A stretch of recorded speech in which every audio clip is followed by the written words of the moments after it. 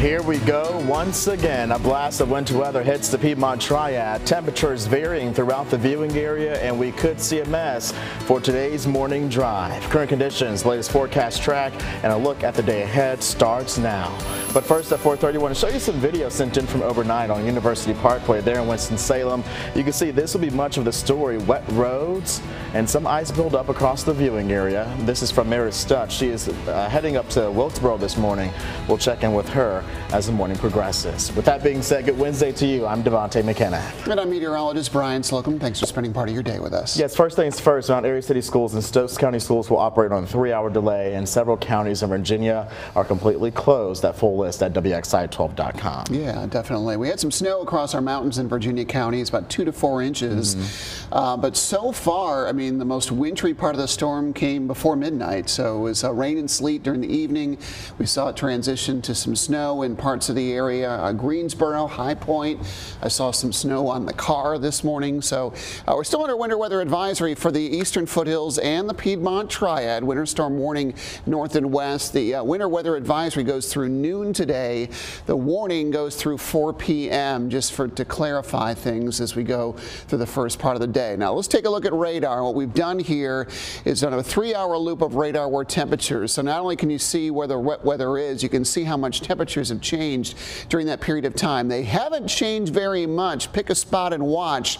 Temperatures have changed maybe by a degree since really we hit midnight or so. So we're holding steady, and that's a good sign. We still have some time to cool things down, several hours, but that has not been a trend as of yet. So as long as temperatures hang where they are, we're in good shape. I do think we'll cool another degree or two, and that could allow some icing to develop as we have more moisture coming in. It is spotty and light for the most part. Patchy drizzle and light rain will be pretty persistent today. Mountains, of course, a different story. You've evolved from that snow and sleet. What you've seen is already on the ground for much of it, and then changing to a freezing rain chance at all. This is a big, massive storm.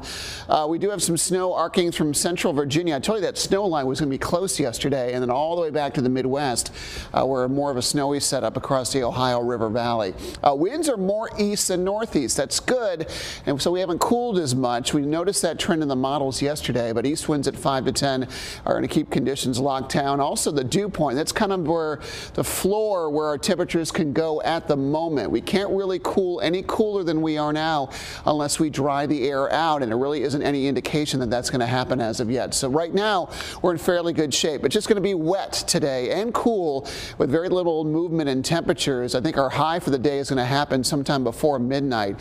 We'll be locked in the low to mid 30s for much of the day. Now we're not done with this yet. The chance for icy weather will persist at least through about 8, 9 o'clock this morning before we start to see temperatures go up. So we haven't hit the coldest part of the day yet. So stay tuned. We'll have much more on this coming up in just a bit.